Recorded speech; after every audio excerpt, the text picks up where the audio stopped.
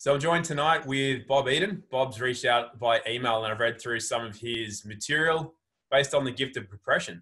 And it's something that really struck a chord with me because I do talk a lot myself about the gift that is any challenge, and particularly depression. It's something I've been through a lot of myself in the past. And I thought what a great opportunity to have someone come on and share, their experiences with it over a long period of time and what it all means. And I think there's a lot of people that will get a lot out of this, especially at this point in time. So, Bob, welcome. Thanks for the chat. Do you want to just fill everybody in on a little bit about who you are and what brought you here?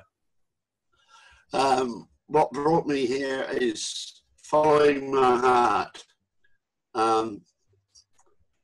It's been just one synchronicity after another. Yeah. That's all I can say, really. About me, I'm 68 and going great. I probably woke up in 1990, but yeah, I've done a lot of intensive personal growth work. But why am I here? Why am I here? Well, every 40 seconds, somebody dies because of depression. That's over 700,000 people a year, and it's probably more now. And I know the pain of depression because I've been there. And if just by sharing my story I can save one life, then it's all worthwhile. So I think the best thing to do is just share my story, and then it's only about 2.5 pages. So if any questions come up, hold on to them till I finish the story, if that's okay, Tom. Yeah, let's go. Let's do it. Thanks, mate. My story, the wounds and lessons of childhood. I was born in England, very premature and delivered by a cesarean section. My mother never forgave me for the scar on her belly. I was about 2 pounds at birth and was not expected to live. But I did. I'm a survivor.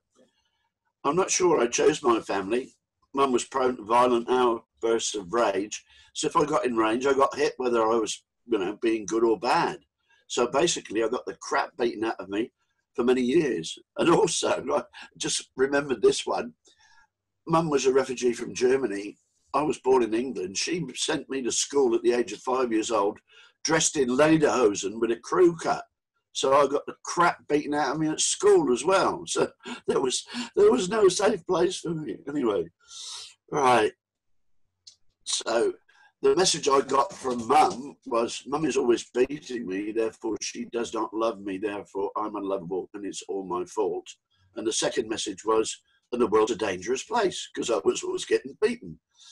And then Dad, who was a workaholic, he was a mythical creature, he went to work before I got up and he'd come home after I went to bed. So the message I got from Dad was, Dad never spends any time with me, therefore he does not love me, therefore I'm unlovable and it's all my fault. And so I spent all my childhood years in that fight and flight mode, hiding in the airing cupboard. And yeah. And I became the people pleaser to take the attention off my dysfunctional family. Anyway, when I was about 6 years old, Dad finally had a nervous breakdown and he committed himself to a mental hospital in England. And I didn't see him again until I was about 10 or 11. And by which time he was institutionalized, just wandering around muttering, "Trimon largato, let's sever his frontal lobes." Just stuff that the doctor, he didn't need ECT, he just needed a bloody holiday. But he was, anyway, to take the spotlight off my crazy family, Mum a rageaholic and Dad a workaholic, I became the people pleaser and I totally abandoned my needs to please others. And that's a habit I took way too long into adulthood. When I was about 3, it felt like somebody had given a wheelbarrow. So I started pushing it. I was young and strong, so it was okay. But as I moved through life, more junk was dumped into it, like my childhood abuse, my socio-cultural conditioning, the indoctrination of the education system, and all the rest of our society's constraints. Until such time as it got too heavy to push anymore. That time was 1984, an interesting date, when at 3 a.m. I had my first panic attack. And I just woke up and my arms and legs were just going everywhere, and it frightened the crap out of my wife, and I wasn't too pleased with it either. What's going on here?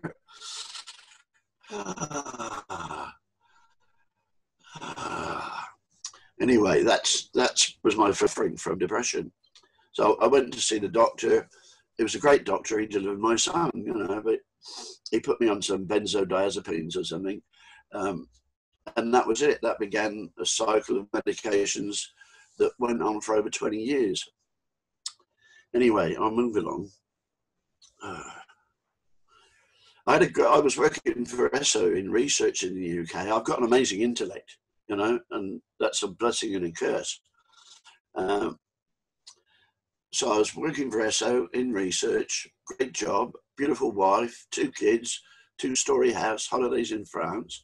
I was living the magazine life, the dream life, you know. What's going on? What's going on? Oh, dear. So skipping back to my childhood to keep things chronological, when did I first start disbelieving in me? And my earliest recollection was I was about 4 3/4 years old, and I got up. It was a Sunday morning. I brushed my teeth and combed my hair and put my red T-shirt on and bounced down at breakfast. And Mum said, "Bobby, go up and put your blue T-shirt on because you know you love your blue T-shirt." So I stood up confused. But now I love my red T-shirt. But Mum must be right because she's Mum, and I mustn't make her angry. She's very violent, and after all, she's, you know, like 80 foot tall, you know, and she is Mum. And that's my earliest recollection of when I stopped believing in myself. And that became a habit that just extrapolated. And there's a reason for sharing that, because later on in the story, you'll find out. So how did I dig myself out of this hole? Well, my family and I emigrated to Australia, November 89. And I stayed and they went back. And that's maybe sound glib, but Pam and I, we were, after working so hard for 13 years, we just become strangers. We never shared our truth with each other. We were always polite, so nothing ever got resolved. So after 13 years, we'd started to snap at each other, you know, and the writing was on the wall. We'd just done a geographical, you know. So we sat down and decided, you know, I said, "Pam, take what you want, you know, but I'm staying." I knew in my heart that I had to stay here. So Pam, the furniture never got out of the container. So Pam went back, took the kids, went back to England, got into business with her sister in a bed and breakfast place in a seaside town. So she had a house that brought in an income, and she did a great job. Anyway, yeah. I must have cried for about 6 months, but I had great support from friends I met in the folk scene in Perth. I got a good job in automotive research and started rebuilding, but still with the old survival behaviours in place. My intellect was having a ball working in research, and I was developing a following in the folk scene and playing in many bands in and around Perth and Freo, and began touring in WA when work permitted. But my heart was heavy, and I was still fighting with depression. It would be many years before I turned that fight into a dance. Living in Freo, I got involved in personal growth. And I was living in Ray Avenue with my partner, who eventually became a psychologist, and that was the end of that relationship. But we actually had a sweat lodge in the back garden, you know. Not bad for a fitter turner, having a sweat lodge in the back garden. Yeah. Right, okay. Yeah, so I got involved in personal growth, and the first program I entered was a 12-step program, adult children of absent parents. And that was great, you know, that gave me some guidance. But when it got to the stage where I now have to hand over responsibility to God, I knew that was a parting of the ways, because I knew it was my job to fix me. You know, just somewhere in here, it was my job to fix me. And next, I did a course in anger management, because Mum had all the anger, so I never learned how to deal with it. About 1993, I came across John Bradshaw and his work on the inner child. And this guy saved my life. He's moved on now, he's deceased. But yeah, his work on the inner child and family of origin was so impressed that with my partner, we bought all his tapes and used to run weekly sessions for people. So this, you know, after a few months, this stuff really got ingrained, and I was living it in, and oh dear. John's work opened the floodgates for me as I began to understand what my dysfunctional childhood had produced. And I suppose it was at this time I started to develop my sense of noticing or awareness. Depression was still rolling in and out. And then one day I realized that medication only lasts for a couple of months and then produces the same symptoms it's supposed to cure. And with my continued research into depression and mental illness, I realized that not one psychologist or psychiatrist has ever claimed to have cured anyone. And just as my own personal observation, like psychiatrists gives you pills to medicate the pain, and psychologists teach you coping skills so you can live with the pain. But no, I didn't want to, you know, live that way. And I think it was Jesse Green in Freo that gave me this phrase: if you don't hand it back, you pass it on. So I let that bubble for a while, and here's the big one. Here's the big one. This is the biggest thing I've ever done. I let that phrase bubble for a while, and then one day I sat down and I wrote the letter to Mum. Dear Mum, I'm writing to tell you how it felt for me growing up in our family. This is not about blame, just telling you my story. Look forward to hearing yours. Your loving son, Bob. And so I sat down and wrote about how I hated being hit with a frying pan, how I hated being dangled by my wrist and hit with a carpet sweeper, how she never came to school sports days, how she kept reminding me of the scar on her belly. Anyway, what I thought would be 1 or 2 pages ended up being War and Peace. It's the longest thing I've ever written in my life.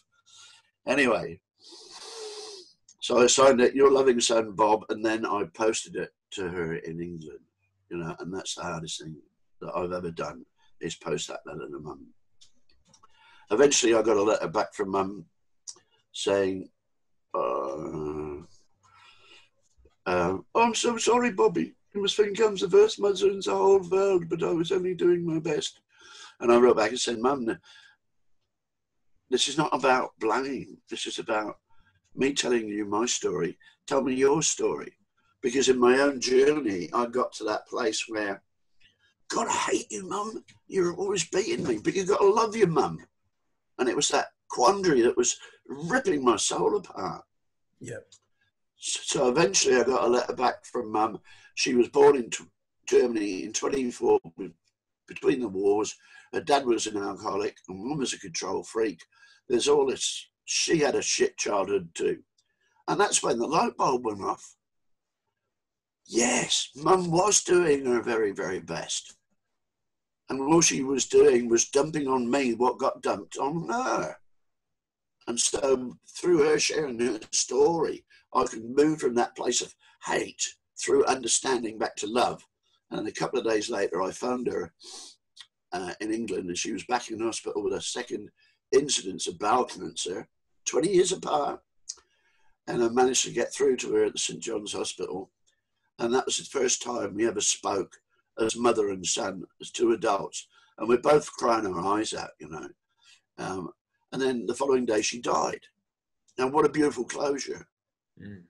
Now, I'm walking around like somebody's taking an elephant off my shoulders and going, oh, hey, hang on, what's this? There's still a niggle up here, there's still a niggle. Right, Dad, you bastard. So I got the notepad out and wrote a similar letter to Dad, you know. Why didn't you come to school sports days? Why didn't you never ever play with me, you know? But he had already died, so I just wrote it, put it in an envelope to Dad in heaven and burnt it. And in that way, I healed the wounds of my childhood, but also broke the multi-generational cycle of abuse. Now, there's a caveat to my mum's story. About 18 months ago, I contacted Mum through a medium who shared stuff with me that I knew was, you know, fair dinkum, only stuff that Mum and I would know. And Mum was crying her eyes out saying, thank you so much for writing that letter, because she's now going through that process in the beyond with her parents, back down healing the, you know, the line. And that just absolutely blew me away. Oh dear. Right. Oh, I think it was 1995 and 96. My mind was having a ball, but my soul was crying. Depression was still ruling the roost. I was performing at Araluen Festival, and there was a combi for sale, so I bought it for $3,000, got it back home, fitted a pop top, and set it up for the mobile life. And I went to my boss and said, Chris, I fear that if I lose this job, I'll die. So I quit. And he was aware of my state of dis-ease. But his reply was great. He said, yeah, Bob, I kind of get that. So I put the house on the market and got rid of anything that would not suit the combi life. And the first thing to go was the bloody television. There was no room for a TV. So that was the first thing to go. And then what I couldn't sell, I gave away. And I realized about 35 grand from the sale of the house. And that funded my first tour of the festivals around Australia. And I used to get there about a week early, become a volunteer, help build the festival, and in the evening sit down and share the music I love with the people that organised it. And so next year, you know, when I applied, I got 100% strike rate. Everybody booked me. And so it became a, you know, a self-funding episode. I actually performed at Woodford Festival every year from 2000 to 2006. So that's a claim to fame. Yeah. So where do we go from here?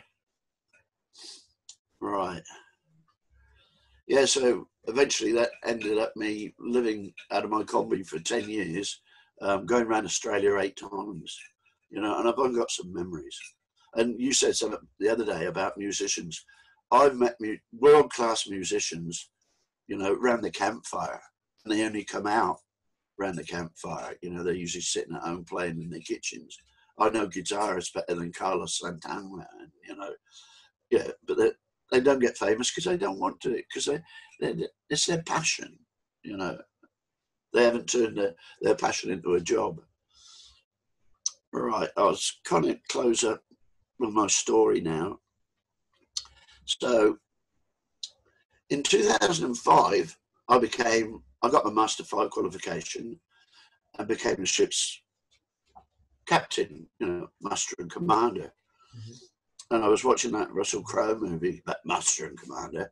And the first time I took a boat out, I thought, Bob, the buck stops with you. You are responsible for the lives of these people. The vibe on the boat, everything, it stops with you. Not like that bloody Dan Andrews in Victoria denies all responsibility. But I won't go there. So all I did, Tom, was I took that ideology and applied it to my life. Right. I am master and commander of my life, and I take full responsibility for this life that I do create. And so I thought, right, as master and commander, what's my life purpose? So I said it. So I set my life purpose to simply find my own truth. And how do I know what's my truth? Whatever resonates with my heart. So boom, I got the big one out of the way. I got my life purpose. And then as a spiritual being having a physical experience, I thought, well, how do I want to experience this life? So I set my own conscious life intention, which is, I am here to have a gentle, joyful, loving, healthy, and abundant life. Now that I'm here to have, that's my direct command to the universe, but also my address, so the universe knows where to deliver. And honestly, Tom, ever since I put that in place about 6 or 7 years ago, that's precisely how my life is unfolding. It's precisely how my life is unfolding. And another leap of faith, as I said, I've faced my own death many times, not because I'm some weird thrill seeker, But I was on my boat in Pioneer Bay, and I lived on her for 8 years. And it was about 8 o'clock at night, this is about 2015, and the lights went dim. And I looked across at the voltmeter, 12.8 volts, and that was cool. And I couldn't breathe. And just here, right on the edge of my vision, was this black, silky wispiness. And I thought, oh no, hello, old friend. I thought, it's all over Red Rover. The Grim Reaper has come to grab me. So I just typed in the Facebook. I was on my dog's Facebook page. If I don't post anything in the next half hour, I get volunteer marine rescue to come and get Barnaby. Because I was afraid that, if I died after he'd finished eating me, well, he'd cark it too. Yeah. So I'm sitting there, and I don't know about you, like in these moments of near death, time is irrelevant. It seems to just stretch and stretch. Mm. So I'm sitting there, and I'm naked, living on a boat in the tropics. That's what you do. Well, I did anyway. And I could have, called for an ambulance. Well, could have sent a message, get the ambos over here. But I just sat in my body there, stood up, walked up the companionway. I looked up at the sky and I could see 2 full moons. I'm in a bay surrounded by mangrove trees where crocodiles live. It's after dark and sharks feed. So I just leapt into the ocean and then lay back like that. And I'm like a big starfish looking up at the sky, and all of a sudden I went, I don't think I coughed, but I started breathing again. And that was the night I consciously bet my life on trusting my intuition, my gut feeling. Yeah. So that's pretty much my story. If you've got any questions, fire away. Otherwise, I'll just go and highlight some of the tools that I used. Yeah, well, I think there's 2 important things that I think people can gain out of that. One is that, first of all, learning how to feel your body and your intuition is so important, because so many people are so stuck in their head, and it can rule their life, and it can be literally, they can create a hell out of their life because of what they're doing with their mind. So maybe it doesn't need to be as drastic as jumping into a crocodile shark infested water, but just taking that leap. That's the thing, taking that leap, because I've said to a lot of people, it's like, there's no, you're never going to have a yellow brick road paved out before you so that you can just walk and know exactly where to go. You have to take a leap of faith. And that's rewarded. And when you take it, then the bricks come under your feet, but they don't appear until you take the step. So I think that was a fundamental part of, I really like that part. And the other part, Bob, was where you mentioned that your mother started to, because people have this linearity concept throughout life. And the thing is, when we start to heal things in our generational pattern or trauma or whatever, it goes back generations as well. And I don't think people realize that we sometimes have a role in our generational progression, in which we heal ourselves, but through that we heal many generations back and future as well. And so, like you said, that cycle stopped with you, but it also goes back. And people, I think that's something that a lot of people haven't come to understand yet, is the linear concept is a real illusion, and the past, the present, the future are actually one event pretty much happening simultaneously, and that there's so much power in what you described. So that was brilliant. Yeah. Well, as I say, I never give advice, and I'll tell you where I'm coming from. For me, all are Sue. That's sovereign, unique, and equal. So I repeat that: sovereign, unique, and equal. Mm-hmm. And everything else just flows from that. For me. And for me, the universe operates under the KISS principle. Keep it simple, sovereign. And by sovereign, I just mean that I am my own kingdom. I am my own nation. I am responsible for me. I think the biggest sickness in Western society is probably codependency. And if anybody wants to know what codependency is, just listen to any love song. That was another phase of work I went through. And that was really hard because it's really insidious. insidious. But the first thing that I learned to do really was how to silence my mind. When I was working for ESSO in research, my mind was like a tree full of chattering monkeys. But when I started my trip around Australia, I had Shakti Gawain's book and creative visualization. And I just came up with this little video, because I tend to work in videos in here. And it was like a James Bond movie. I was running down this underground tunnel with the fluorescent lights, big glass doors. They opened and I could hear the dark satanic hum of the hard drives of my mind. And over on the right-hand wall, there was a big red switch. So I just ambled over there and somebody put up a health notice. Please be warned, thinking can seriously damage your health. So I just grabbed the switch and went clunk, turned it off. And I kept playing that movie over and over and over again until this phrase popped out, which is, my mind is just a tool that I use when I choose, for I am so much more than my mind. And now I treat my mind like I treat Barnaby, my little puppy dog. I say, come on, mind, go off and do some research on sonoluminescence or something and come back and report to me. So off my mind goes, wagging its little tail, because it has attention from the master, and it comes back, reports to me, and I pat it on the head. Thank you, mind. Here's a treat. Now back in your basket. I'll take you for a run tomorrow. Now that's how I managed to silence my mind. And then once I managed to silence my mind, I could finally hear my heart. And this may sound weird, but I think you'll probably get it. Within the silence of my heart, I have found a place I call my knowing. And my knowing has no words. And it's through that place through that place is my connection to source. And also connection to a place I call the universal library of everything. I think other people know it as the Akashic Records. But I'm getting better, and that connection is getting stronger and stronger.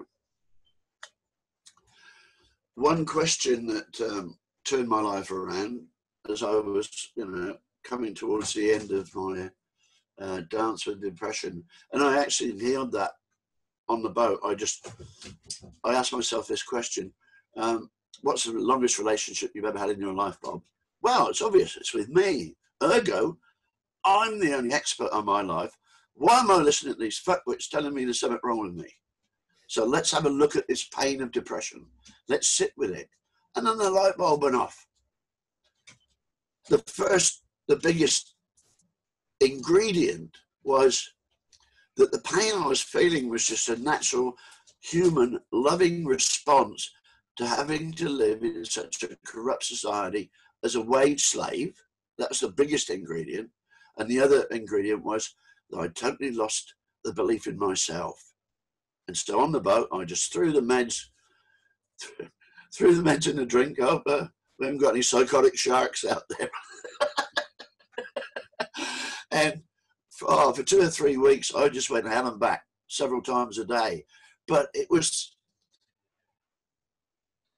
the feelings, all the feelings that I trapped over the years, getting them all out. And I just vomited them all out, splurged them all out. I was shaking and crying and swearing and sweating, and but I just got them all out. And then it hit me again. I'd spent 25 years with my amazing intellect trying to think my way out, but I couldn't, because depression is not of the mind. It's nothing to do with the mind. It's a wound of the soul, and it was the feelings that did the healing. I reckon Descartes was wrong when he says, I think, therefore I am, because I experienced this life through my feelings, it's warmth of the sunshine, all that. So I feel, therefore I am. So, yeah, I threw the meds away, and I haven't really looked back since. Here's one thing that might appeal to your wellness side, because, I wish I was more like you than I am like me, with you've got so much information that I can glean from you about the body as a temple. The way I'm living at the moment, I treat my body more like a bouncy castle. But that's okay. You know, like after 25 years of feeling suicidal, I'm at the stage now where I'm changing my diet. I'm not living on the boat anymore because I lost it to Cyclone Debbie in 2017 and lost everything. She just picked it up and threw it at the land, but it never quite made it. And I'm debt free. I'm happy as a clam. I smoke too much, drink too much, exercise about as much as a koala bear, but I'm content with me. And I don't compete with anybody because I've got nothing to prove, you know. And I've come to the realization that what I radiate, I create. So I consciously choose to radiate joy. Let's see.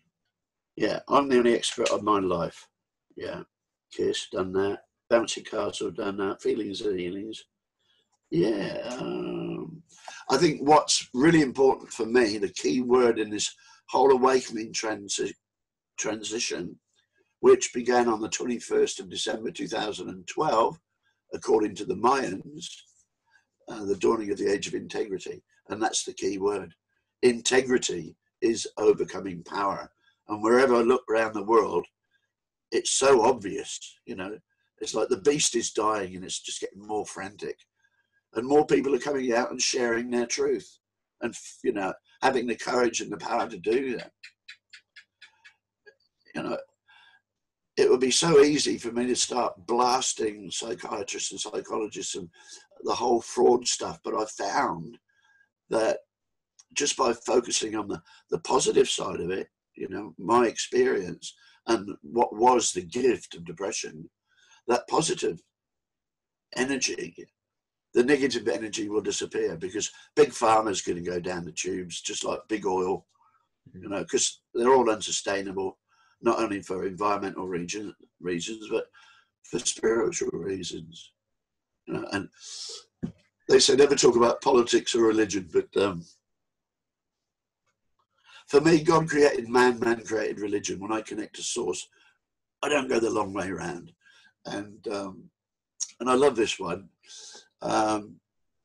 Religion is for those folks that are afraid of going to hell, and spirituality is for those folks that have already been there.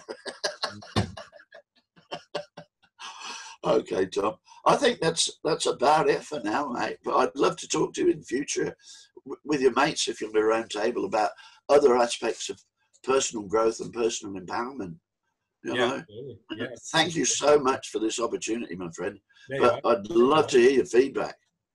Yeah, well, I think a lot of people will get a lot out of just hearing your story, because sometimes people, they don't need advice as much as they need to just glean experience from somebody else's experience and to feel a little bit into their world. And through that, they can make a lot of, you know, they can kind of recognize a lot of themselves and some of their own situations as well.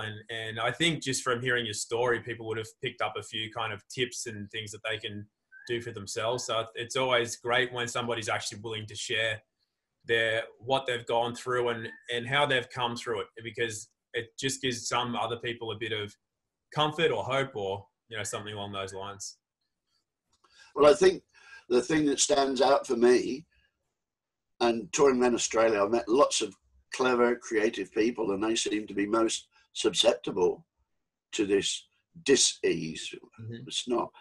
So I never say I have a cure for depression, because that would imply it's an illness. It's not. It's your heart slapping your mind about, saying, wake up and live the person you were born to be. Mm. And I'm going to keep slapping you harder and harder and harder till you do. And it explains to me why male suicide rates are so high, because for generations and generations, men have been denied access to their most powerful healing tool, and that's their feelings. Yeah. And for me, being vulnerable is just a human being human. Yeah, absolutely. Simple as that. Yeah, I think a lot of men have reached bad places because of that. And I'm one of those people. I got really sick in my early 20s. I was telling one of my friends today, it's one of the reasons was just that I had no connection to my softer side, the feminine side. It was all the masculine, all doing too much, doing the heavy stuff, doing the hard stuff, and enjoying it. But it's also easy. It's really easy to be the tough guy and the you know, the guy that is impenetrable and whatever.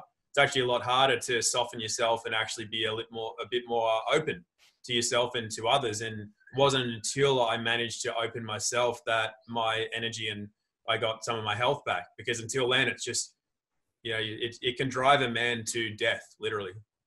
Yeah, yeah. I'll give you an extreme example why. For me, there is no such thing as mental illness. And Stefan Molyneux had a great video on it on YouTube, but his whole channel's been wiped. 8 years of work gone. But let's take the PTSD. Now, for me, the biggest sin, the biggest, mortal wound that anybody can hold is to take the knife of another living human being. But our culture programs people to believe that it's honorable to go to somebody else's country and shoot somebody that looks like you and kill them. Now that action, whether you carried it out yourself or you witnessed it, there is a price to pay. And the price is the pain of the behaviors that manifest in the physical because of what has happened, in the spiritual, in your heart. Because everybody knows deep down what's right and what's wrong. And it's only the programming that overrides that. That's just my observation. Yeah. And ADHD, the kid's in school, he's like this, when I was a kid, I just ran everywhere. I didn't want to sit down for 4 hours, sit still. No wonder they're not paying attention. They want to be out running through the forest, chasing wild boars or whatever. So it's all bollocks. I'm sorry, shouldn't have said that. Yeah, well, part of it's a lifestyle issue with the way humanity's gone, but there is a big element of that with the chemicals that, like the amount of vaccines that are put in kids these days compared to what I got, compared to what you got, is all completely different, and that has a big effect on the behaviour of some of these kids as well. But part of it is, literally just boxing them in. Of course, kids are going to go a little nuts because we're not meant to be boxed in like that. So no. Oh, I don't know if I mentioned this. I've got a short-term memory problem. Every year I used to get whatever bug was going around. I was just like, whether it's chicken pox or mad cow disease or whatever, or flus or colds. And until in 2015, I consciously chose to go barefoot. I do not own a pair of shoes. And Tom, I haven't had a sniffle since 2015, since I went totally barefoot. Yeah. There you go.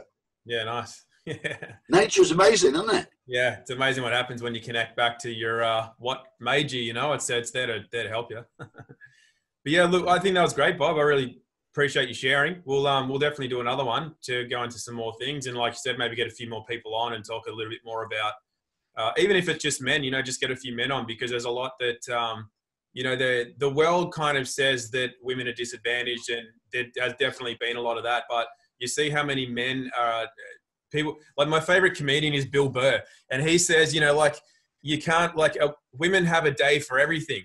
And there's no, a man can just be, if a man just gets a broken heart or something, or whatever happens, people laugh at him. They think it's hilarious. It's like, I remember he said his bit in his comedy was that, if somebody offends a woman, they have a whole day in a parade for him or whatever.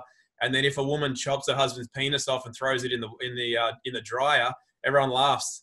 I think that's hilarious. It's like there is a big chasm in society that for supporting men through their, and like you said, for generations and generations, it's not been right for men to have feelings. And so that's the more stressful society becomes, the more it's important for men to be able to get in touch with that side. And that's why things like men's sheds and men's groups are becoming more and more popular these days. But I think there's still a lot of people that aren't in touch with that, and who could do with, something like that. If there was a few people that wanted to get on and share a little bit about what's helped, and that can help other people just by, that don't want to get involved, but want to sit and listen. So we can certainly do that. Yeah. Well, from the support groups I used to run in Frio, I realised that I can't wake anybody up. But the best posture for me is just to hold a space of loving acceptance and validation. And as I say, I've got loads of these bumper stickers, these little memes that have come through me. And, you know, I do not come here expecting agreement, for all are unique. I simply expect acceptance and validation of my own reality. And I don't know about you, but I feel things, you know. If there's a nasty person coming towards me, I can feel it for about 100 yards, you know. I feel it, you know. Oh, I don't want to go there. Barnaby, my little dog, he can do it for miles. If he lifts his little paw and starts barking, I know there's an arsehole coming round the corner. He's a long-range arsehole detector.